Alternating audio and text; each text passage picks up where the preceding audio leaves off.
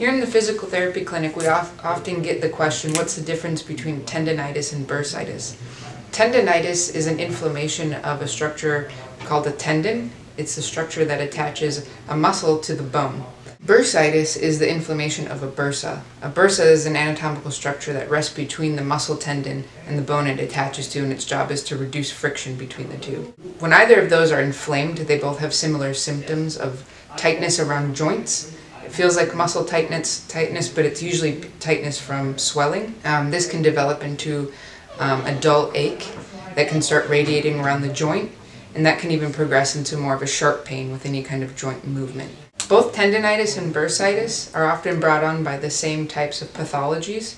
We often see bursitis and tendonitis come on with the onset of osteoarthritis, which is the breakdown of bones around the joint. People who participate in repetitive movements, like swimmers and golfers. We see it with overuse type of activities, like hammering at work or lifting boxes at work. You also see it with tight muscles around a joint, just people who are generally inflexible or might be inflexible because of an old muscle strain or injury.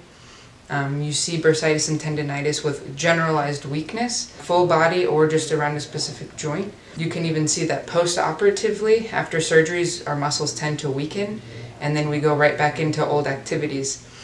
So that can contribute to some inflammation of tendons and bursa. You also see it with poor joint alignment, poor body mechanics, and poor posture with injury, like if you had a fall and you damaged a muscle tendon or even the muscle belly, it causes stress to the muscle tendon.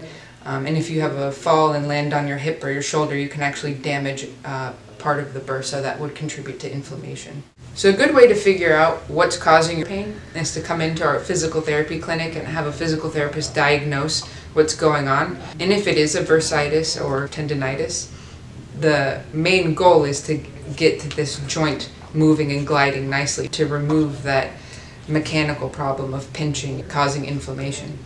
What we would do, we would tease out where the muscle imbalances are and address those, if any. We would use our hands to work on joint mobility and soft tissue immobility that could be limiting the mechanics of the joint.